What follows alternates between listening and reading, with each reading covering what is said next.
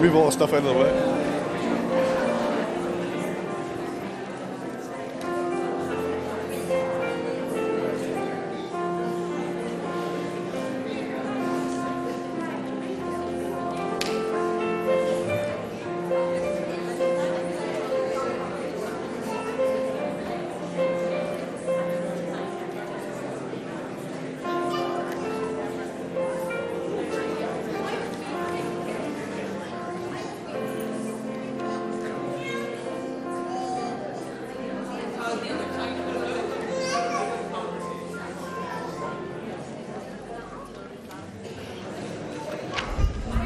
Good morning, everybody. It's good to see you out this morning. It's good to hear all the chat and all the noise that's going on. It's good to have a good crowd out this morning. If you're visiting with us this morning, you're very welcome, and we hope you'll enjoy the fellowship with us here this morning. And please don't rush away afterwards. There's a cup of tea out in the cafe area there, so please stay behind afterwards. Have a cup of tea or coffee, and continue to enjoy the fellowship with us.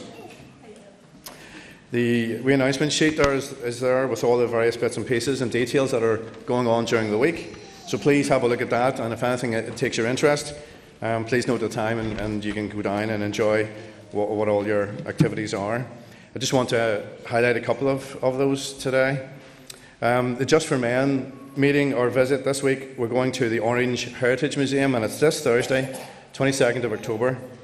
And the cars leave the church sharp at 6:30 p.m. So please get down here for that if you need a lift up. It's £5 and it includes light refreshments after the tour. Now we had a wee sign-up sheet, but it's gone missing during maybe somebody's tidied it up. If it's lying around anywhere, please, if you know where it is, please give it back to David Martin, or he's looking for it. He's crying for it, so he is. But if you haven't put your name down, you can still go. Just make sure you turn up at 6:30 on Thursday, and I'm sure you'll enjoy the tour.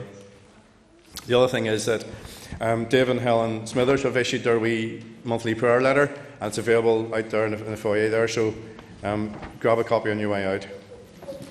Just want to welcome Lorna. Thanks for coming along to play today for us, and also Ivan Ferris has been with us before and preached to us, so we look forward to what he's going to have to say, and I'll just invite him to come up now. Thanks, Ivan.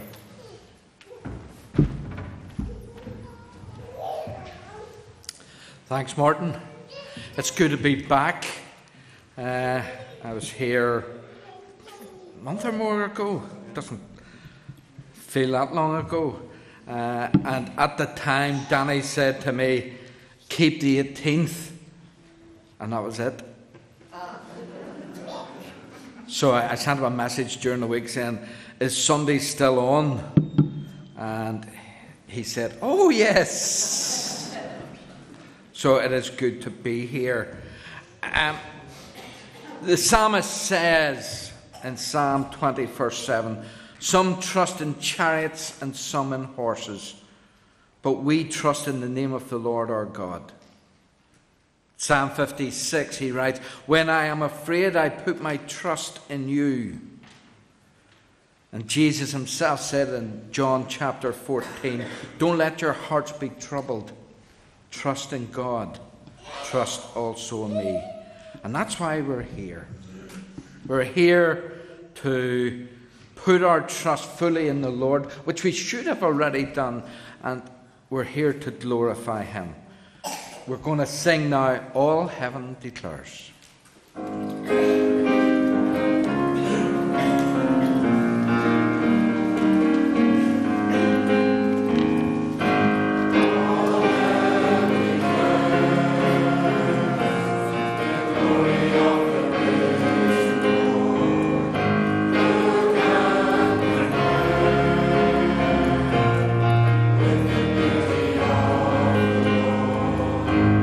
Forever he will be.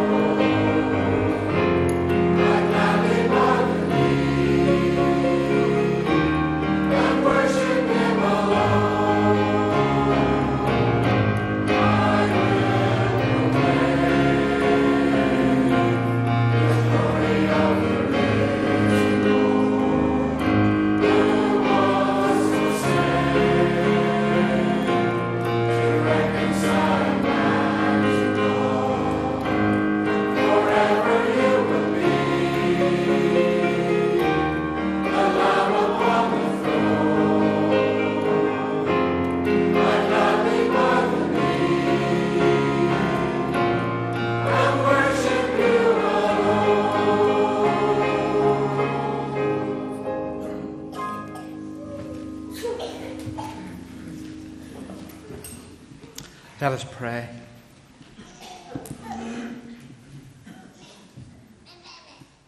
Almighty God, our Heavenly Father, we come in the name of your Son Jesus, and we come with those words ringing that we will gladly bow the knee and worship you alone.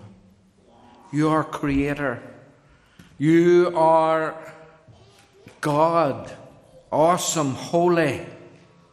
You are the one who put everything in place. You designed us to be in relationship with you. And Father, you did not stop at that. You didn't just make and leave. You gave us free will. We turned our back on you. Wanted it our way. And you still loved your creation. You still cared. And you sent your Son Jesus to die to bring us back into that relationship. And so we can gather here this morning.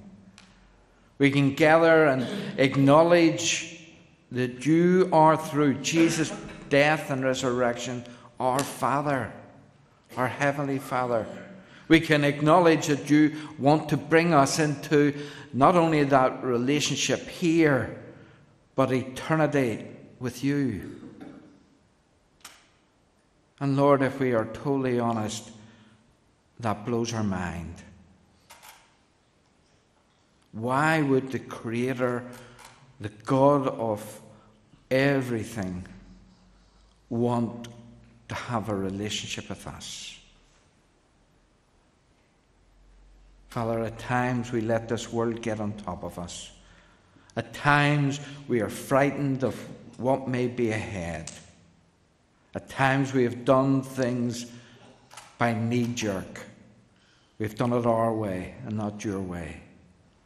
And this morning at this time, at the start of this time of worship, we come and we open up our hearts and our souls to you.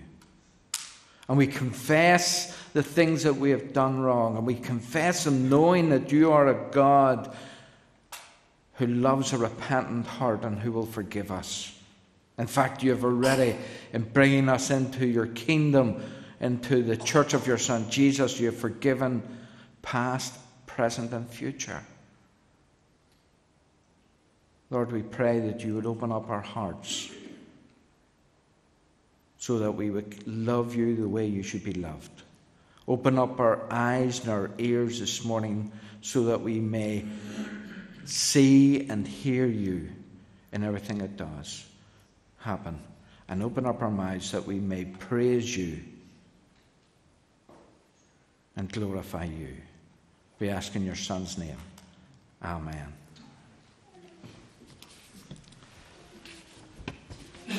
We're going to sing again, Beautiful One.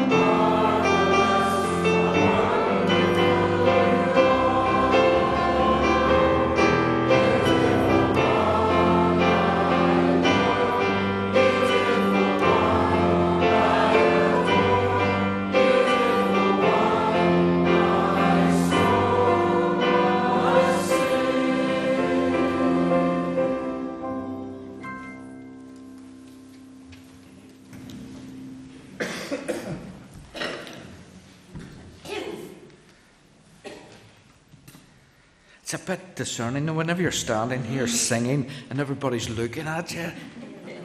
Well, they're not looking at me, they're looking above my head, I know that. At my height, it's easy to look above my head. We're going to turn to God's Word, return to John chapter 4. And we're going to be reading verses 1 to 30. John chapter 4, verses 1 to 30. This is a passage that we'll know. It's a passage that I'm sure we have heard many times. And it's a passage that recently I was brought back to time and time again and saw with different eyes. And I'll say a bit more about that later. Let's read God's Word. The Pharisees heard that Jesus was gaining and baptizing more disciples than John, although in fact it was not Jesus who baptized, but his disciples. When the Lord learned of this, he left Judea and went back once more to Galilee. Now he had to go through Samaria, so he came to a town in Samaria called Sychar, near the plot of ground Jacob had given to his son Joseph. Jacob's well was there, and Jesus, tired as he was from the journey, sat down by the well. It was about the 6th hour. When a Samaritan woman came to draw water, Jesus said to her, "Will you give me a drink?" His disciples had gone into the town to buy food. The Samaritan woman said to him, "You are a Jew, and I am a Samaritan woman. How can you ask me for a drink?" For Jews do not associate with Samaritans. Jesus answered her, "If you knew the gift of God and who it is that asks you for a drink, you would have asked him, and he would have given you living water." "Sir," the woman said, "you have nothing to draw with, and the well is deep. Where can you get this living water? Are you greater than our father Jacob, who gave us the well and drank from it himself, as did his sons and his flocks and herds?" Jesus answered, "Everyone who drinks this water will be thirsty again, but whoever drinks the water I give him will never thirst. Indeed, the water I give him will become in him a spring of water welling up to eternal life." The woman said to him, "Sir, give me this water so that I won't get thirsty and have to keep coming here to draw water." He told her, "Go call your husband and come back." "I have no husband," she replied. Jesus said to her, "You are right. In fact, when you say you have no husband, the fact is you have had 5 husbands, and the man you now have is not your husband. What you have said is quite true." "Sir," the woman said, "I can see that you are a prophet. Our fathers worshipped on this mountain, but you Jews claim that the place where we must worship is in Jerusalem." Jesus declared, "Believe me, woman, a time is coming when you will worship the Father, neither on this mountain nor in Jerusalem.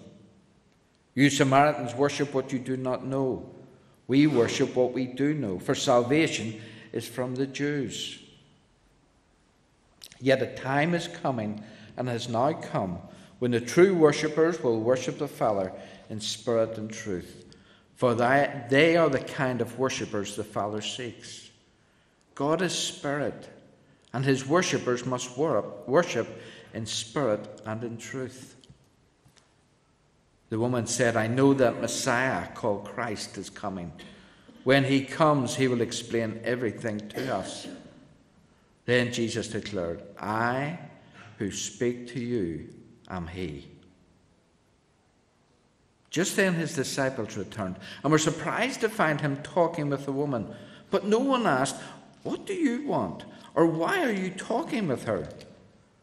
Then, leaving her water jar, the woman went back to the town and said to the people, "Come, see a man who told me everything I ever did. Could this be the Christ?" They came out of the town and made their way towards him. Amen.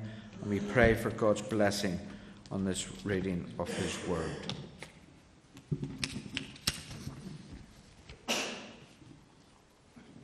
Let us pray.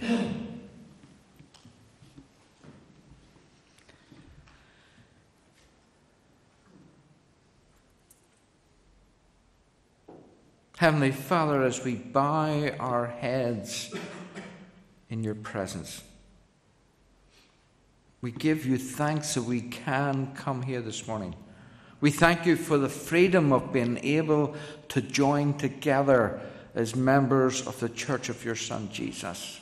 And we remember as we meet here those throughout this world that do not have the freedom to meet. We think especially of those in Syria, in Afghanistan, Iraq, and where the established church at times can be seen, and yet on many occasions the persecution away from the spotlight goes on. And Father, we thank you that many are still coming despite the threat of death. Many are still coming to seek your Son, coming to know you. Lord Jesus, we pray that you would ask that the Holy Spirit would continue to be with them. Surround them with the love of the Father. Surround them with protection, spiritual as well as physical. And continue to open up their lives so that it speaks of you and draws others to you. We think of those that are on the move. And we think back and we give thanks that the early church during persecution was on the move. And in that they spread the word. Lord, we pray for that church as it grows. In those countries where they will claim that they have nothing to give to your Son Jesus. And yet a church grows. Lord, we pray that you would be with us. And in our freedom, we would exercise that and we would share the news of what you have done for us so we could see the church growing. We pray for those that are unable to be with us this morning but would love to be here. Those awaiting tests from hospitals, those who are ill, those that age has just caught up on them. And we pray, Lord, that in all of the circumstances that anxiety would be removed from them. They would know the continued closeness of you always with them. And that we would care for them not just in prayer and in word, but in that desire to drop in and be with them. Teach us, Lord, how to show your love. In Jesus' name, amen. We're going to sing again, Man of Sorrows, the traditional Man of Sorrows. To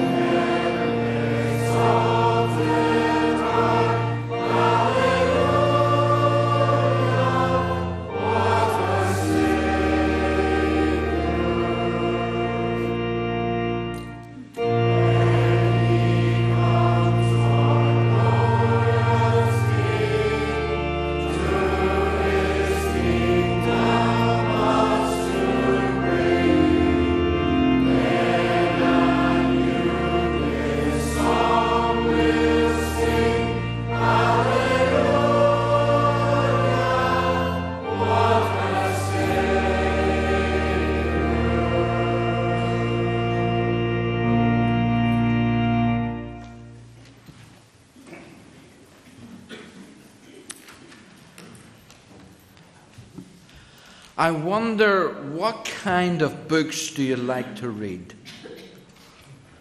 Do you like to read ones with lots of words? Many people read the dictionary. There's lots of words in it. Or do you like ones with lots of pictures? Even I get it wrong, and it's my slides. I've got it this time, Murray. Yeah, the Beano and the Dandy. Pictures, my kind of books. I wonder, many people thought I was going to ask you, who likes romantic stories? Or adventure stories? I wonder, have you ever heard of Christian fiction books?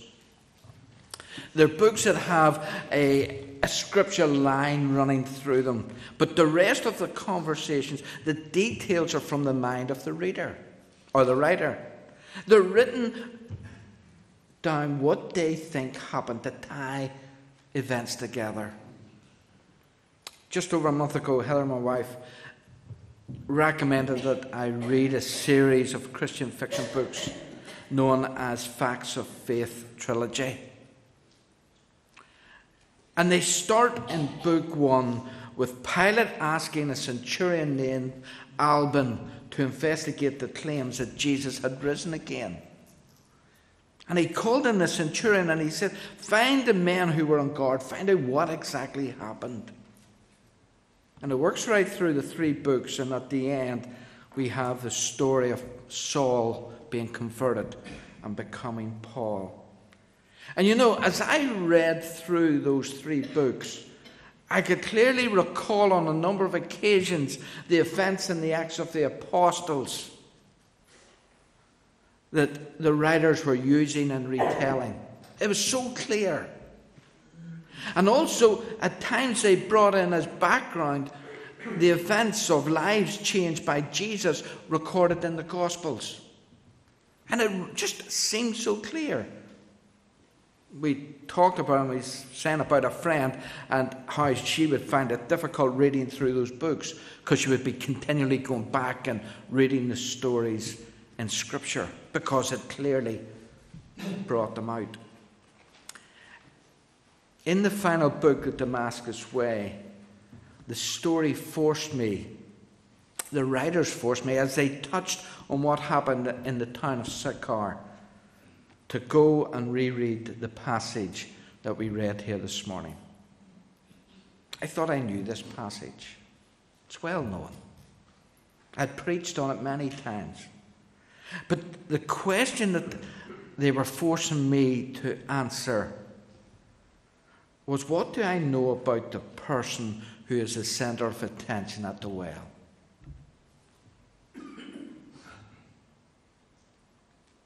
For maybe the first time, it forced me to see the individual who met Jesus and not just a Samaritan woman.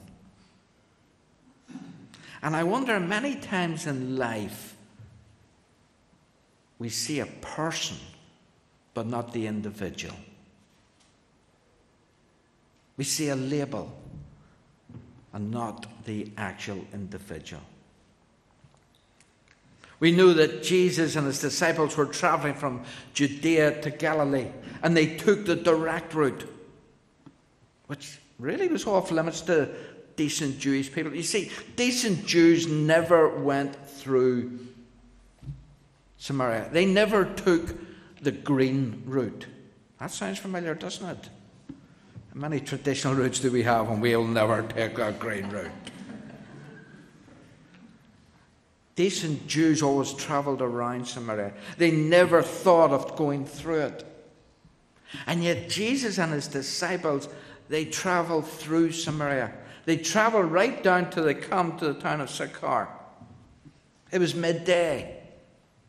It was hot. It was time to rest. It was time to get refreshments. And Jesus waits at the well while the disciples go to buy some food. We know it.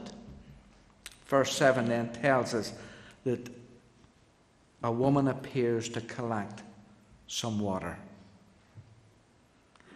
And I wonder, do we ever ask those questions? What's she doing here at this time of day?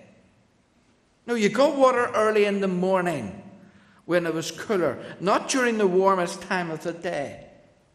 Nobody else came to get water at this time of the day. You know, as I read this passage and I look at this woman, especially the comments in verses 15, 17, and 18, the word that comes to my mind is alienation. I get the feeling that she is here at this time of day because she feels alienated, isolated. She's become withdrawn. She doesn't want to meet other people. Her self-esteem has collapsed. Gone. She's had enough of their snipe remarks, their accusing stirs. She knows the gossip. Verse 15 tells us that if collecting water wasn't necessary, she wouldn't come out at all. You see, this poor woman believes that everyone is against her. No one is on her side. And I wonder, friends, as we look at verse 18, I wonder, would you be her friend? Or have we joined those judging her? And we're judging her due to the fact that she has had at least 6 men. Not the type of person we want in our area. I'm sure if we're totally honest, there would be those who say, slap it into her. She should be alienated. And yet, the religious laws of 2,000 years ago can justify the 5 husbands. If we read Genesis 38, verse 8, and Deuteronomy 25, verse 5, Matthew 22, verse 24, and Mark 2, 19, Luke 20, 28, we discover that if a man dies leaving no son, then his brother is expected to marry his widowed son-in-law or sister-in-law and have a son in his brother's name. And that can continue down. And therefore, 5 husbands may not be a big deal. But living with a 6th, well, come on, Evan. Surely that paints a different picture. I wonder, have you ever felt alienated? Felt as though you're treated as an outsider? Felt that you didn't belong? Been the target of snipe remarks, gossip, hurting, whether it's justified or not, and you become a football, something to kick. That's how you feel. And friends, I think that's the same mindset place that this woman is at. The details aren't the important bit, it's the labels. And I wonder, are there those here this morning who is feeling uncomfortable, feeling they don't belong? They have to be here. I wonder, how would a stranger feel coming in here this morning? How would a person who doesn't come to church feel coming in here this morning? I know Martin and Elaine through Nightlight. And a long time ago, before they got involved in Nightlight, way back in 1997, we went on a training weekend. And one of the exercises we had to do was we had to go into a pub, and get a photograph taken with a member of the opposite sex, play a pinball machine, get money enough for a cup of tea. There was a number of things. And yeah, we felt uncomfortable. For the majority, it was not a place they normally frequented. Well, none of us normally frequented. And I wonder, as we learned that lesson and how we were welcomed in, do we see the same? You know, it's the labels if you don't belong. You're not welcome. You're not wanted. You're not one of us. They're the ones that hurt. They're the ones that turn people away. And if we're honest, we'll admit that we place all kinds of labels on ourselves and on others. Of course, every one of us here is alienated from God. And we're alienated because God makes it so clear that all of us have sinned and are lost. That sin brings about spiritual death. He makes it clear that we can do nothing from within ourselves to please God or be saved. You see, this woman comes to the well at this time of the day because of alienation. She comes expecting to be alone. She discovers Jesus there. And there's this potential that her worst nightmare is about to begin. There's a man at the well. He's a Jew. He wants her to get water to drink. He knows everything about her. And I can imagine panic building up in this woman. And yet I see acceptance. You see, Jesus broke all those expected rules by asking for some of the water to quench his thirst. He was actually relating to her as a person, not a Jew talking to a Samaritan. And even though she brings up the Jew-Samaritan divisions, we see Jesus moving the conversation to more personal levels, physical and spiritual personal levels. But he does it factually. There's no accusation in there. You see, friends, what we see in this passage is a two-way conversation. It's not a one-way lecture. I believe that as the discussion continues, that feeling of alienation is being eroded. And yet, this is not the normal expected exchanges you would expect on the first century between a male and a female, between Jew and Samaritan. It just wouldn't normally happen. We find Jesus showing that he cares about this woman both on a physical and a spiritual level. And although at times she doesn't fully understand what he's talking about, she is stuck on the physical level while he's on the spiritual level. She understands who he is. Verse 11, she shows how much that she is away, not picking everything up, when she says, "You have no bucket and the well is deep. Where do you get that living water?"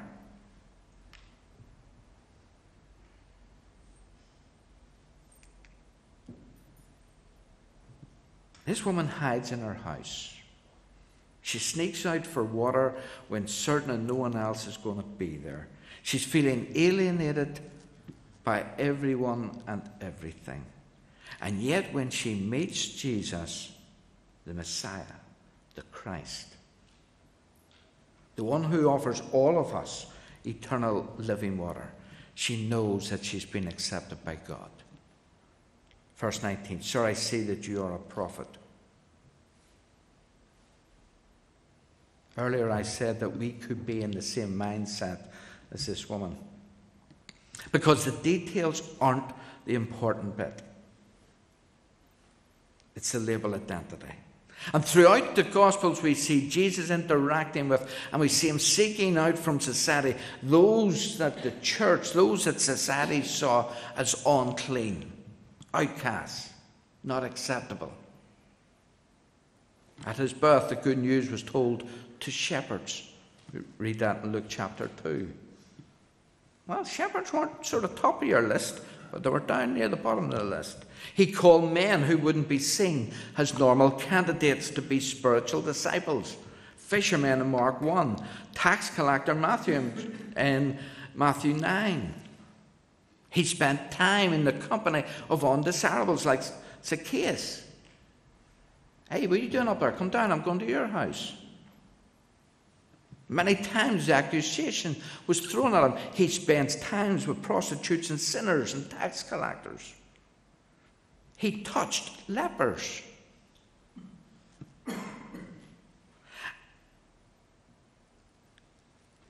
And it's that same Jesus who this morning is seeking to individually meet with each one of us.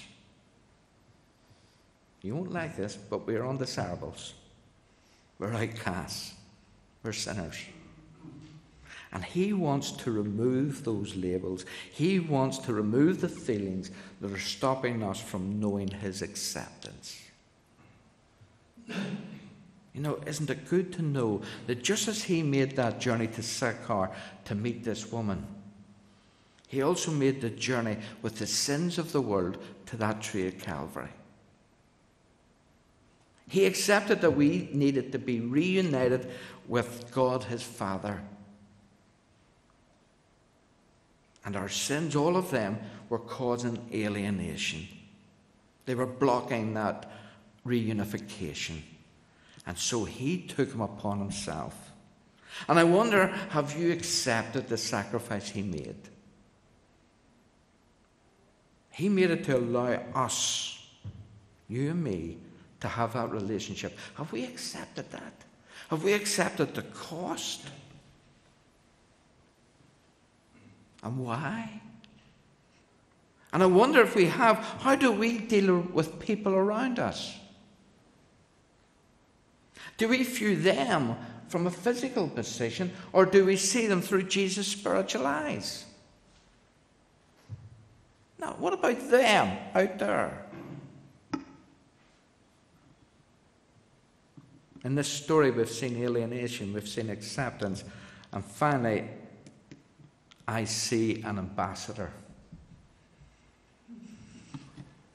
The disciples were away getting food, and as they arrived back from town with the shopping, she leaves her precious water jug and she runs back to the town. Well, verse 20, it doesn't say she runs, it just says she goes. But some of the versions says she hurries back. And considering the type of person we met back in verse 4, that response doesn't seem out of place. It could be uncomfortable for her meeting 12 more Jewish men that might judge her. And yet whenever we read verse 29, we discover that's not the reason for her going into town. Come see a man who told me everything I ever did. Could this be the Messiah? It's not what we expected, is it? She didn't seem to be the outgoing ambassador type. We see in this woman's action something we don't expect, because we see the effect that meeting Jesus had on her life. This is a woman who so much wanted no contact with anybody. She wished that going to the well was going to be unnecessary. And she goes running to tell people.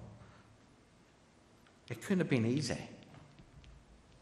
Her deliberately making contact with people that she previously hid from. And I would expect that her new role as an ambassador for Jesus was going to require some very hard actions. Actions like forgiving those who caused her hurt. Actions like publicly coming to terms with what was happening. Facing up to the hurts of her past. Sorting out her family position. None of that's going to be easy. And yet, her first priority is not what do I have to do to sort out the past. She'd met Jesus. The past was sorted in that he was forgiving her. Her first priority was sharing the news. Encouraging others to come and to meet Jesus. No one had told her to do it. We don't see that written down where she went through the course. This is what you do, and then you do this, and it doesn't happen. No one taught her how to do it. The love of knowing Jesus the Messiah had led her to openly share what she felt inside. It couldn't stay in there. The embarrassment is nothing compared to the joy of knowing Jesus.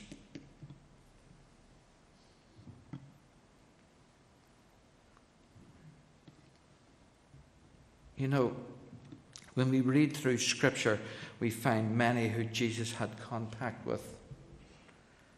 And they want to share the news.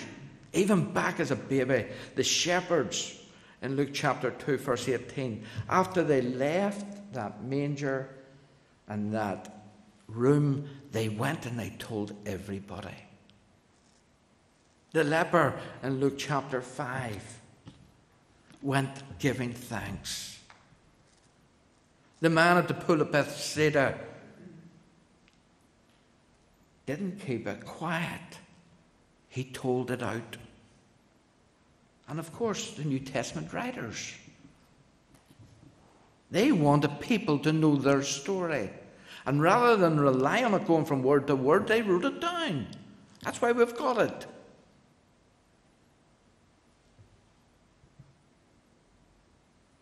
And yet, friends, I wonder, because since Jesus' actions on the cross are well documented in the Bible, we actually have no excuse. We know even more than what they did. We know most of the whole story. We know the depth and the cost of God's loving grace.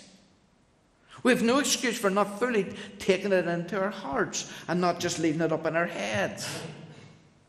And I wonder, how important is it to us to share the good news to others?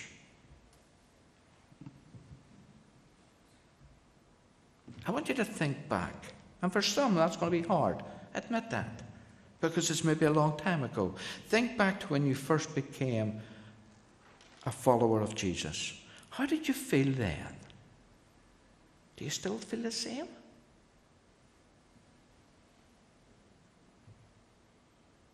How important is it for us to share the good news with others? We are Christ's ambassadors in 21st century East Belfast. And that won't be easy. It won't. But that's what we're called to be. That's what we're called to be. Let me finish with this one question. Where are you this morning? Are you feeling alienation?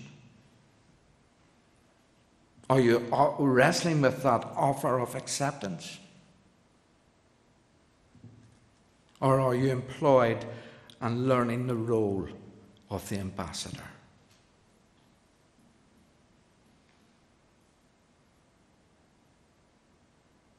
Let's pray.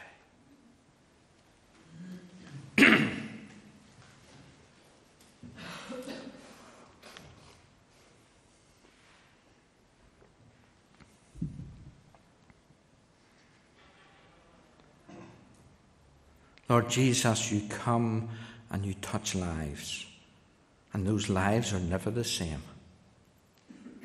We feel saddened when we know of those that come through our Sunday schools, come through organisations, come through the doors of this building, and hear of your love, of what you did on that cross, the depth of grace, and yet turn their back and become hard.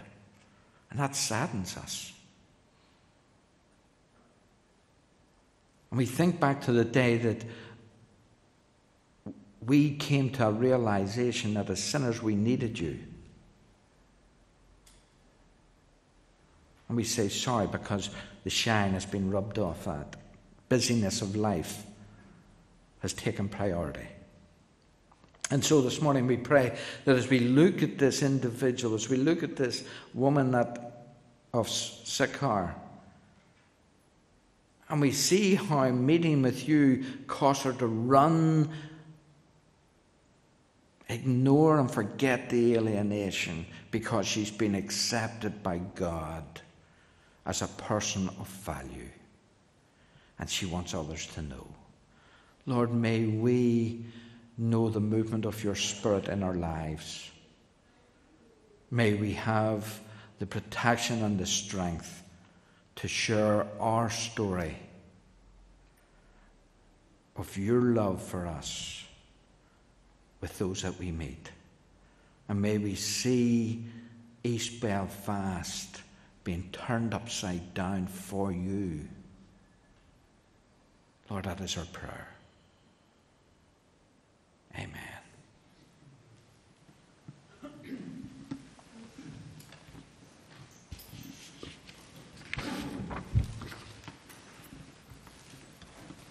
We're going to continue to worship God as we bring to Him our gifts and offerings.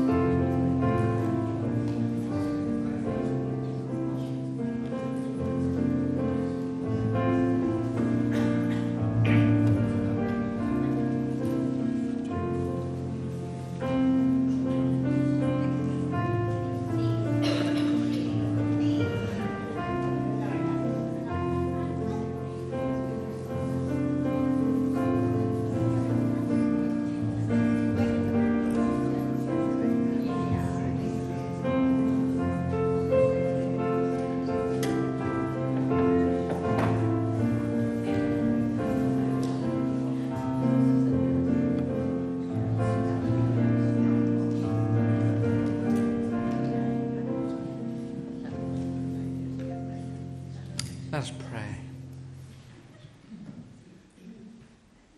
Almighty God, our Heavenly Father, we come and we bring to you gifts of gratitude. We bring offerings to show how much you have meant to us. You have given us absolutely everything.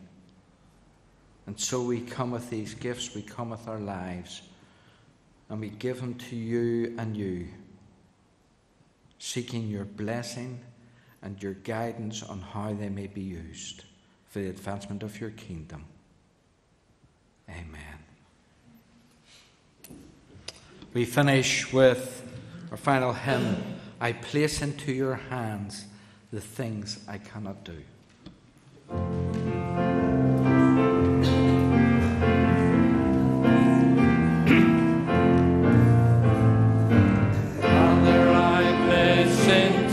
Your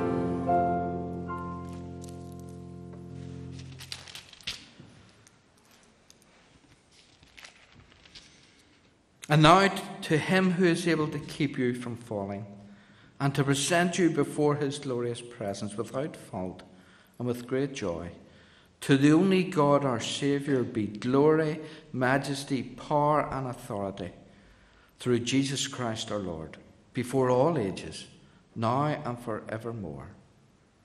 Amen.